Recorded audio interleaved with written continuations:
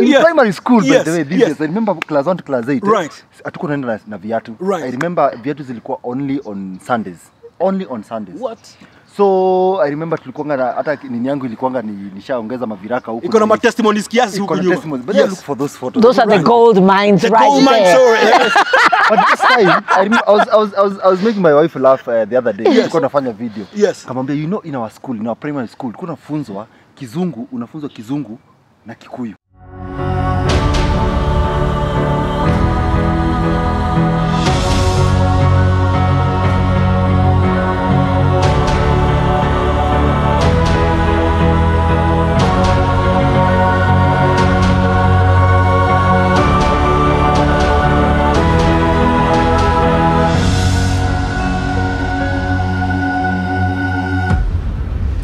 Well, a very, very warm welcome to the Goldmine Show. Absolutely excited just to bring this show to you. And man, do we have a show or what, man?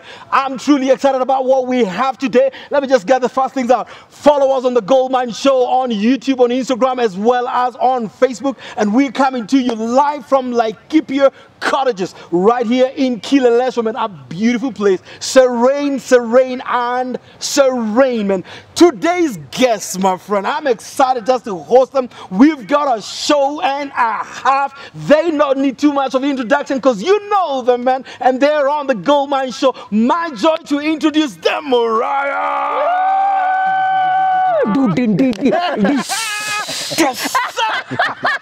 Tunahitaji kuwa na drum badia ukweli. Tunaichapa tu ile ukweli. Producer drum. Kwenda kaa tumemalizia. Alafu unapea guest. Unapea guest. Umetoa point. Mtu anadai. Unaweza shika sana tuanze kuimba vice versa tu hapo. So good to have you, man. Saize karibu sana, man. So good to have you on the show. Nasikia poa sana. I'm excited.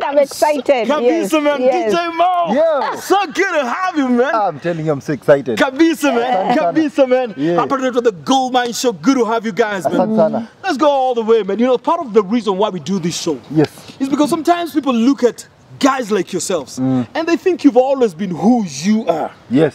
And they probably do not have the story before the story, man. Yeah. And today we want to let them know, man, no matter how far they are, no matter where they are, they can get there if they can listen to some of these conversations. And I think we'll start with you, DJ Mo, man. Yes. Have you always been DJ Mo? I'm a Safari, Joe. I've always been top at the top. Uongo. Wacha tuongee kuhusu Muraya.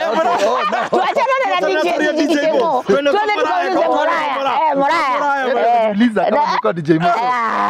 Basically, my name is Sammy Muraya. Right. This guy started life somewhere in Murang'a, Maragua. The great county of Murang'a. Yes, huko ndani. So I think Maragua is different county. No, it's still part of Murang'a. Murang'a, yes. This guy ametoka mbali. So that's why I did my primary school. Right. Class 1 to class 8. Right. 8 years. Right. And then after hapo tena nikaenda shule nyingine ni Njeri inaitwa Mwarano. Right. Then after hapo nikaenda tena Nakuru. Right. Then after hapo nikaenda Rongai. Right. Ulikuwa Murang'a zile walikuwa wanafunza na Kikuyu? My primary walikuwa wanafunza na Kikuyu. Nataka ongea hiyo point sana. Because I'm coming now in primary school, by the way, yes. I remember class 1 to class 8. Right. Hatuko naenda na viatu. Right. I remember viatu zilikuwa only on Sundays. Only on Sundays. What? So I remember tulikuwa hata nini yangu ilikuwa nishaongeza maviraka huko. Iko na testimonies kiasi huko nyuma. But I look for those photos. Those are the gold mines, the right gold there. But this time I was making my wife laugh the other day. Tulikuwa nafanya video. Yes. Kamwambia, you know, in our school, in our primary school, kuna funzwa Kizungu, unafunzwa Kizungu na Kikuyu. Well, you know, those are two languages. Yes. Unafunzwa Kizungu na Kikuyu. Mimi nilishangaa aje. Let me explain it. Ni lesson ya Kizungu. Yes. But unaambiwa this is water. Maya ni mai. Unasikia you can as in unaigwa kila takwera. Hivyo ndivyo mwalimu anauliza. Hivyo ndio nakuuliza. Hebu iseme tena sasa. Tuchape hiyo anasema hivi. Sasa hebu fundisha mtu ni phone. Lesson ya Kizungu. Yes. Hello, not here. Bwana hata murega. Tulia bro. Today tunasoma ni basically hata tuko hiyo. Usiongee Kikuyu babe. Wacha nikonde. Unajua ni two languages hapa. Tuonyeshe. Mmoja tu ina language yake tunathoma Githungu. Okay? Are you everyone is ready? Today we are talking about water. Turaigua oro wa mai. Ni muraigua kira ndamwira. What? Water is what? Water is what? Mae. Sasa I'm like, wait a minute. Water is mae. So is mae water? Yani walikuwa shafail before exam. Kabla uanze. Before you start the exam you fail. For someone to understand, that yes. Kwa Kikuyu. I was even telling her, hiyo 8 years, it was actually was kama ungeshikwa hata Kiswahili una force mtu kuongea Kiswahili. Kiswahili unapewa monto, sio kama unakumbuka monto. Nakumbuka remember the monto. Yetu ilikuwa Kiswahili. Lazima uongee Kiswahili. Because sasa it's even worse. Kila mtu anaongea Kikuyu. Ukionekana ukiongea Kiswahili wewe una maringo. Yeah. It's even worse. Mwalimu anataka uongee Kiswahili, yes. Yeye anaongea pia Kikuyu. Yes. At the same time, your fellow students thinks unajiringa ukiongea Kiswahili. Wow. Na wacha mtoto asitamke Kiswahili. Kiswahili sasa ni maringo. Inaenda left. Na kungoa inaenda left. Bado iko bado sikia accent. Bado accent iko. So now you understand better. Sasa my 8 years. Itabidi tuambie mali uliyosea juu sasa hivi bana. Niulize mimi bibi kuna time inaapia. Unasikianga mahali. Kuna time unasikia nyuki. Umoraga nimeingia. Moraya ndio huyo DJ Mo amepotea. Don't joke my friend. This life is not a joke. 8 years. Yaani DJ Mo umetembea bila viatu. Bila viatu na ukafunzwa na Kisapere pia. Nikafunzwa na Kisapere. Mimi nimekuja kuongea Kiswahili vizuri form 1. What? At least tulikuwa na different language. Na hata hiyo form 1 unakuta sasa 70% ya huko ni wa Kikuyu. Hao wengine tu 20% wametoka Nairobi wapi. Kwa hivyo hii Kikuyu bado inatembea tu. Oh my god. And then so I used to live at my shoshos. Right. So then after nimemaliza class 8, right. Sasa hapo napo nikafeel tunakuja Nairobi. Right. So my parents used to live in Mathare North. Right.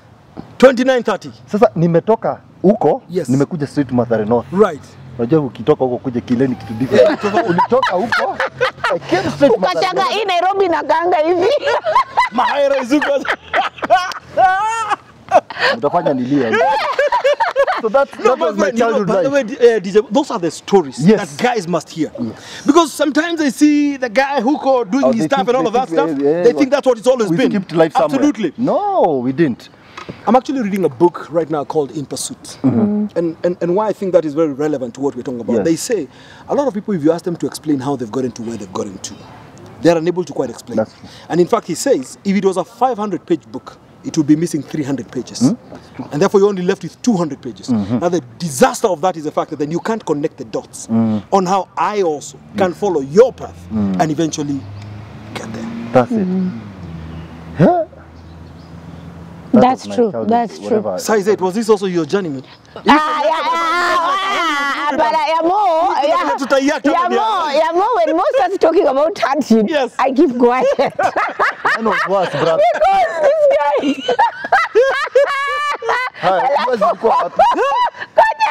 Hujasema ile part. Nyama ilikuwa inafichwa mahali. Toboa ngo. Anyinyi mko mnaiba. Wakina Mo, nyama iko ya kila mtu ikipikwa.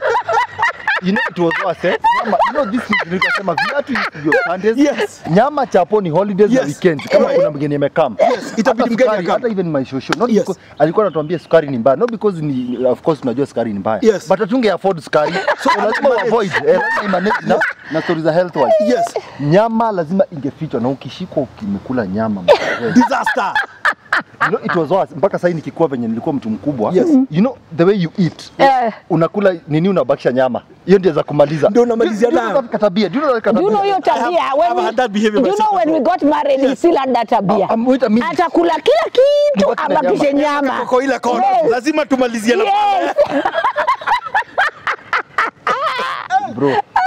Yeah. Hii safari imekuwa refu tu. Okay, hebu nafikiria ni noma. Wacha usikia huyu. Na ukikosa kusema mliba ku. Babe, yours is the cream of the cream. Don't joke. Alafu amesoma high school ngapi babe? Ulisoma ngapi? Every year. Every year. Urui. Kichwa. You know life imenifikisha place. Kukua mrui, kukua kichwa ngumu, it becomes a lifestyle. Right. Yes. It's a fashionable thing to do. From my primary, I went to Mathare North. Yes. Mathare North kama umekuwa uliniambia ushapo. Mimi nimeishi Mathare North. You know Mathare North ilikuwa. So nikiwa Mathare North used to play football na Ekodida. Right. Tulikuwa kwa timu inaitwa Young Powers. Yes. So huko si ndio tunaongea, huko sio ndio si kila kitu. Nyinyi ndio unatoka Mathare North unarudi shule. Alafu mimi unajua uko karibu na Njeri huko. They can't even afford shopping. Right. They can't even so after Njeri ni kitu ilifanya nitoke form 1 is because now sikuwa na shopping and then I had to steal from not even to steal. I had to order a form 1. My fellow form 1 anipatie shopping yake ama kutaharibika hiyo shule itasomeka. Yeah. Yeah, I used to be form 1 to form 1. Yes. Ulete ama hiyo shule. Yani ulikuwa mrui. You have to choose. Poverty tumemfikisha.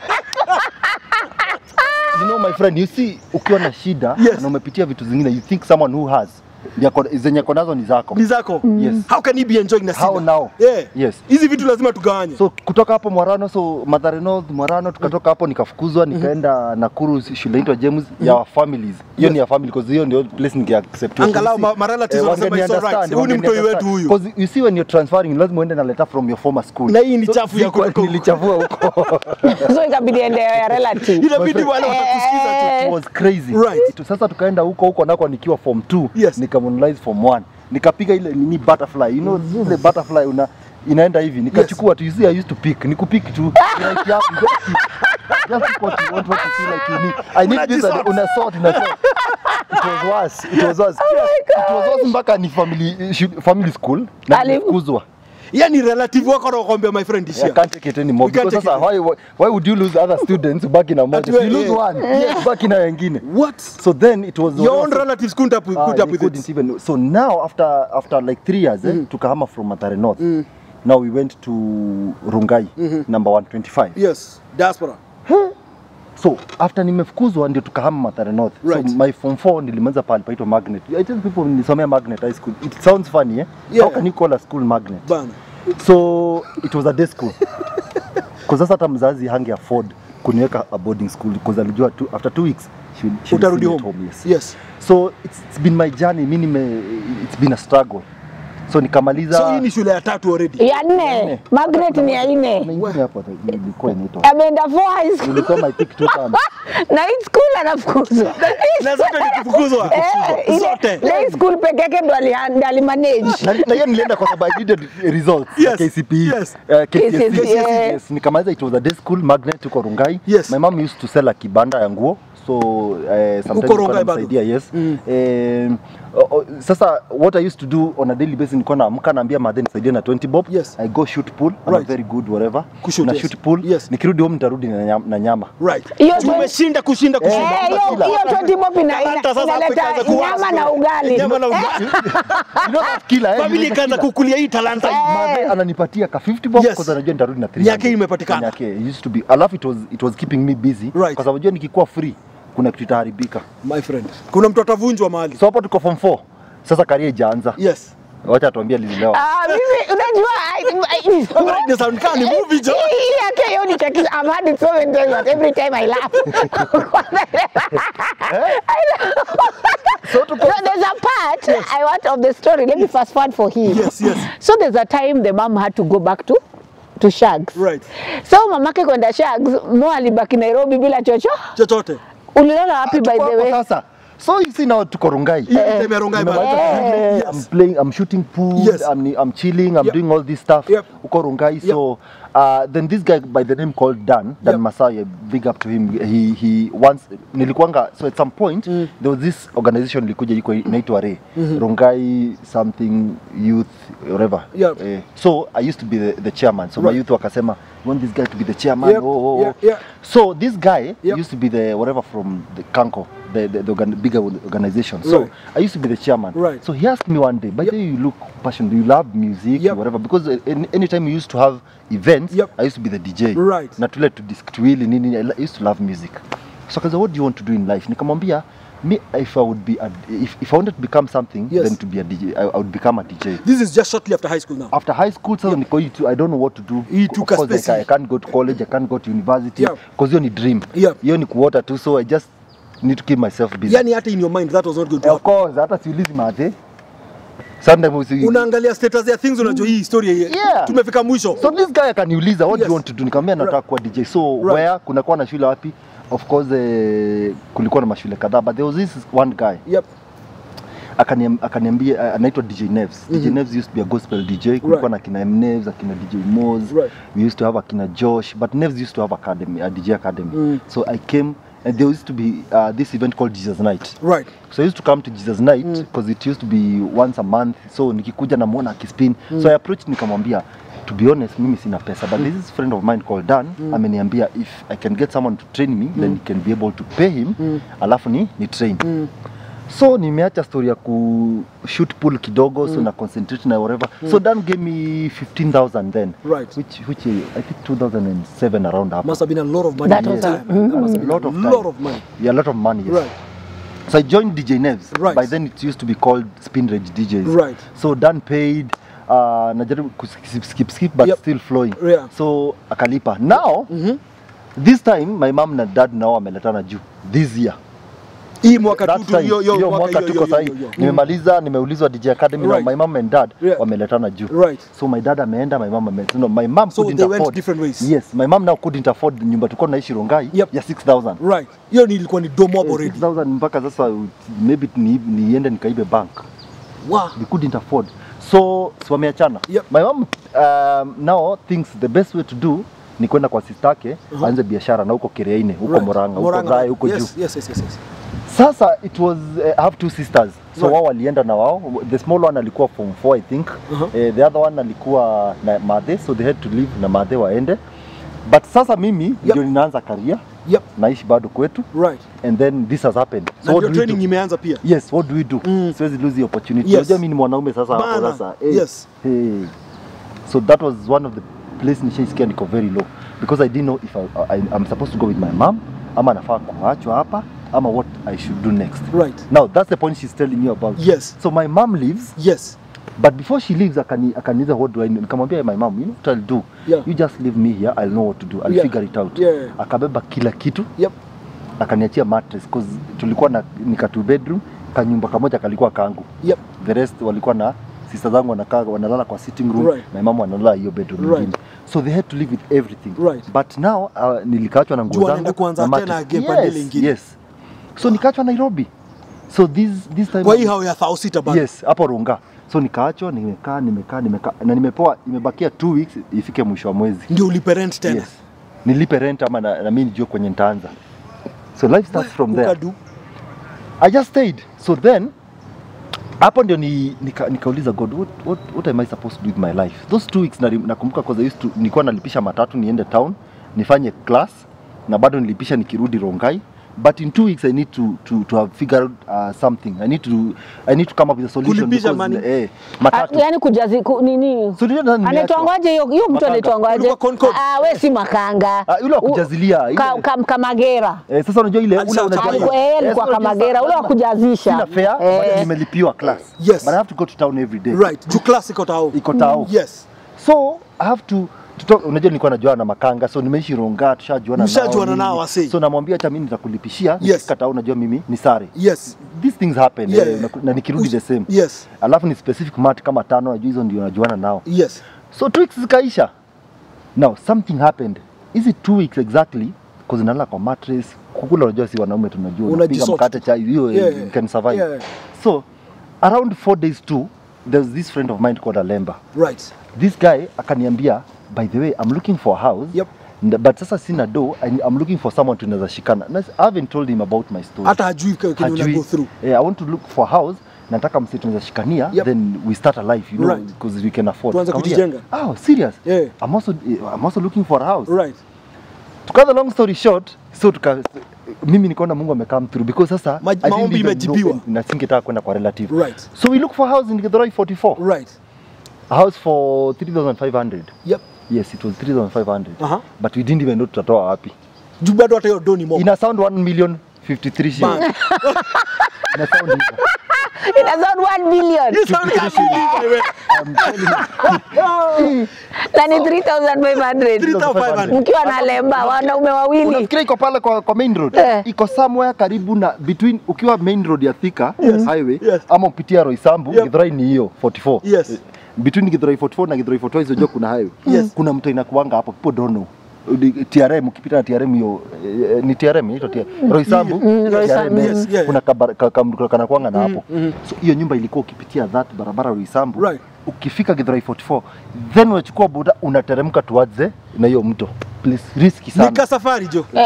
Nika safari.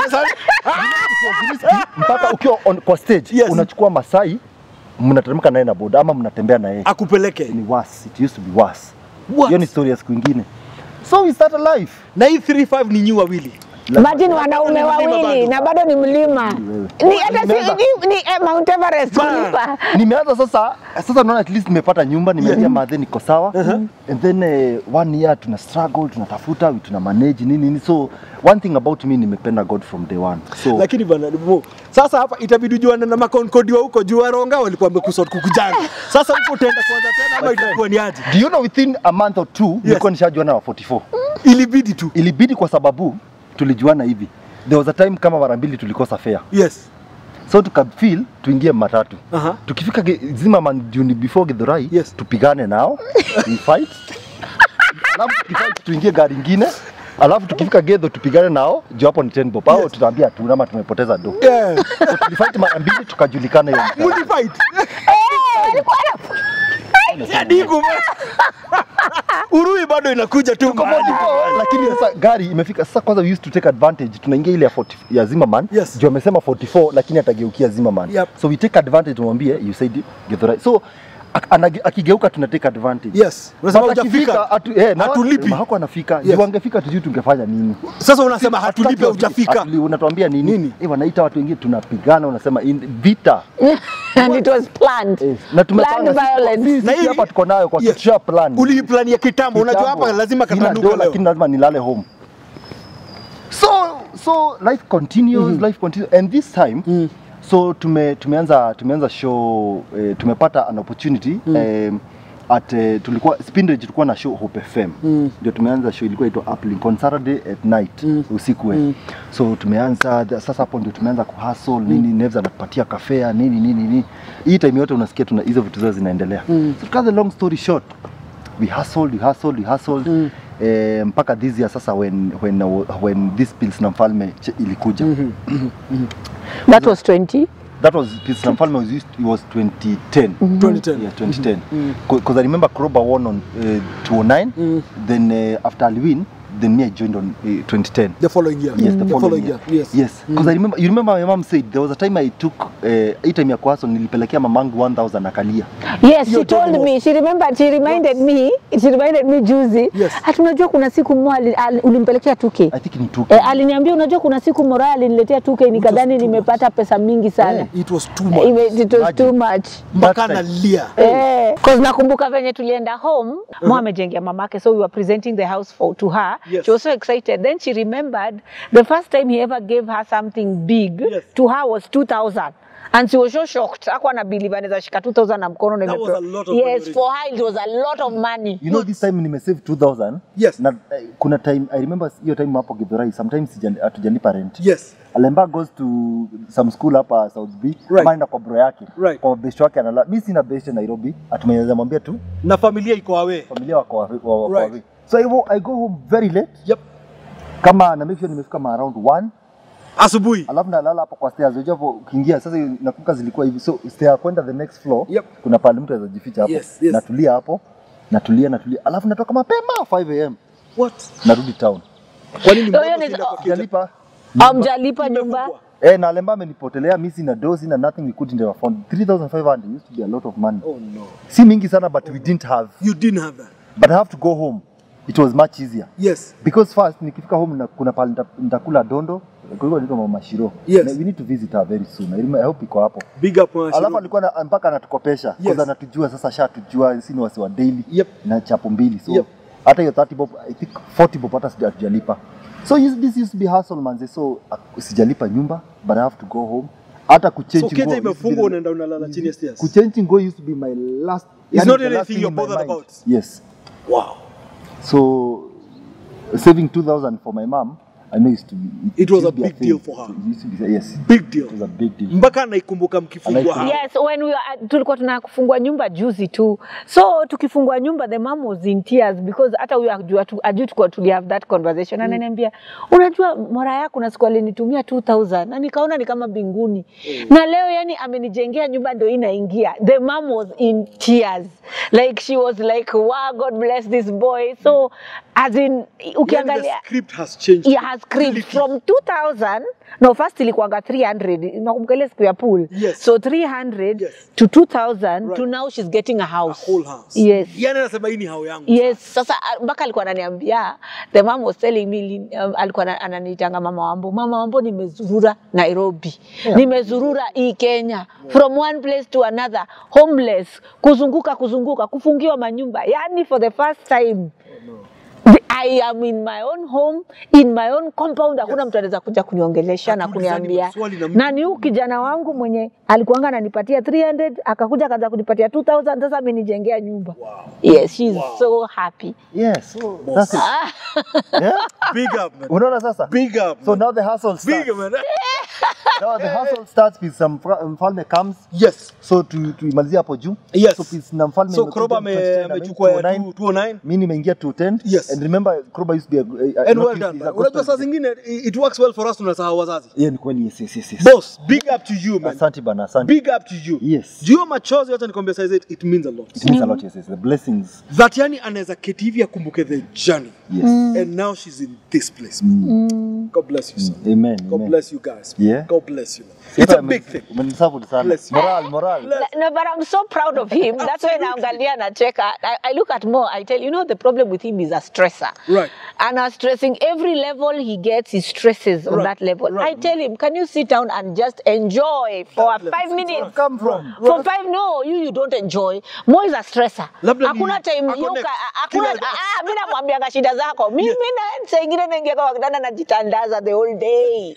Nalala the whole day. Nasema, Father, I thank you that I live in this place. Right. Oh, fantastic, man, I'll enjoy it. I sleep. Mwana nipigia saa 8 na niuliza, umelala bado? Heri wewe. Namwambia, wacha ni enjoy ile tumepata already. I sleep. That's why I tell him, yes. Babe, I keep on telling him, you've come from so far. Absolutely. God has given you so much so far. Right. And take 5 minutes and enjoy. Like when I looked, when sorry, I've cut your story. Yes. When I went to Mo's for the first time, nilienda kwa kina Murayas. Yep. Niliingia kwao nikasema, my God, I'm entering this marriage by faith. Ushaona desert. Kotire kedu. In Kikuyu-The way nasema. Kwa mama Mo kulikuwa nothing. Yani kulikuwa ile vitu nakalia zile za mbao. Unajua pole mama nakupenda but hizo vitu. So unakalia vitu. I entered the house. I remember nilikuwa shocked. Right. And you see, I've been praying for many years. I've been a prayerful woman. So God has told me this is the husband. Naingia na and God is telling me this guy has a garment of wealth. Lakini kwa hakuna garment of wealth.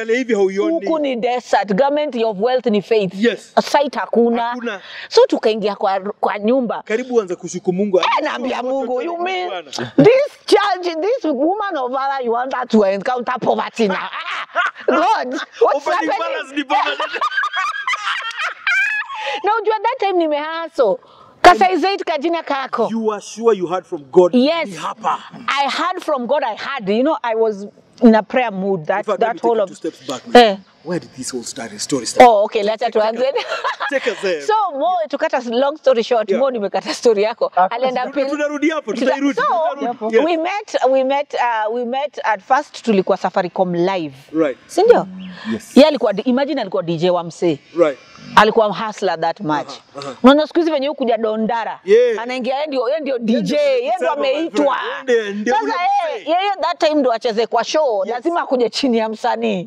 Like mtu wa mkono wa msanii. So ajitetee. So he was the DJ for Jimmie Gait. Right. Yes, at that time. Jimmie Gait Muhadhara. Yeah, Muhadhara. Yes. So it was Safaricom live. Jimmie Gait was signed by Safaricom. I was also signed by Safaricom. Okay. So hapo ndio akatuma Antonio Sola anisalimie. Right.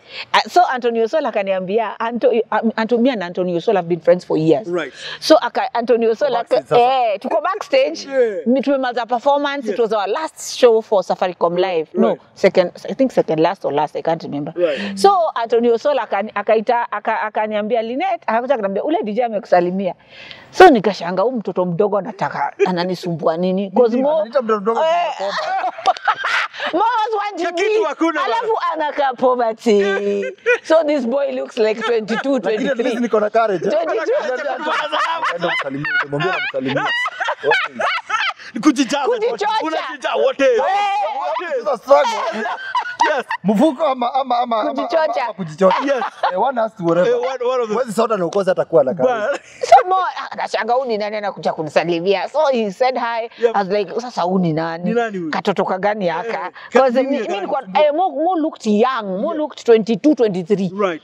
And then now that time I'm 20. I was 25. Mo alikuwa anakaa mtoto. Right. So I was like mtoto ananisalimia nini? Yeah. So I was like nilim-brush off. You know, nilim-brush off. So These salamu zimefika. later on, fast forward, I was going through a phase where I was not liking what I'm doing. I wanted to get saved. Actually, I gave my life to Christ. But sikuwa nimechange. Kwa limelight bado nilikuwa naimba vidonge. So that time, funny thing, but I know that was God. We met with Mo, Truth FM. My brother was a presenter at the 4 o'clock, 4 Gioni, drive time. So Friday, when I was picking my bro, Mo alikuwa anaingia after him. So brother wangu akani introduce. So my brother alikuwa kanambia by the way ni DJ gospel nini. At that time, secretly in my heart, I had given my life to Christ. I wanted to do gospel music, but I had that inner struggle. Ndio tulimit na Mo sasa vizuri out. Hiyo nilikuwa that period of transition. Actually, I didn't like what I was doing anymore because nilikuwa nakunywa mbaya. Ulikuwa umefika mwisho hiyo? Nilikuwa nakunywanga all the time, so I didn't like that life because I became a drunkard. So I gave my life to Christ secretly, but nobody knew. Then nime reform. So that's when we met with Murayas. DJ moment, you know, we have to pause it there. Your story incredible and damn. And you know, we've not even listened to the whole I know, yeah. And we can't rush and it's still part 2 of my story. And this is part 2 of your story, my friend. But unfortunately, time does just what time does to us. So unfortunately, guys, we've got to bring this to a pause. Not a stop, but a pause. And next week, we pick it up right from here. And you know, man, now you know who we'll be having next week. Why don't you share this story to every single mom out there who is raising their children, not sure what tomorrow is going to look like? Why don't you share this to some guys who are going through difficult patches and today they cannot even connect the dots to what tomorrow might be, man. You just had it, man. DJ Mo. Viraka kwa suruali, my friend, and he's right here. He walked without even shoes all these years, had to learn English. Who does that, man? In Kikuyu, my friend, and look at what he turned out to be. An amazing influencer and a great shaker and mover together with Size 8, man. And I just want to say, this is why we do the Goldmine. We want to keep reminding you that there is hope, man. You can't just quit just because of today's circumstances. You've got to throw your eyes ahead and believe in the greatness that you are. You might be on foot today, but that's not going to be your permanent position, my friend. Don't make permanent quitting decisions on account of temporal situations, my friend. It turns around. It turns around. And I want to pray that even in your situation and whoever needs to listen to this, it's going to turn around and you will have an amazing end of the story. Man, the good book reminds us that the end of a matter shall be greater than the beginning. The beginnings could be difficult, but if you keep hanging on, then we might just replicate another story right here, my friend. Until next time, God bless you. Now you know who we have next week. Follow DJ Mo and Size 8 Reborn, and also follow the Goldmine Show on all our social media pages, on Instagram, on Facebook, as well as on YouTube. Share this widely. Let's encourage someone out there. Share it. Let's encourage someone out there. Until next week, God bless you and see you as you keep rocking the Goldmine that you truly are.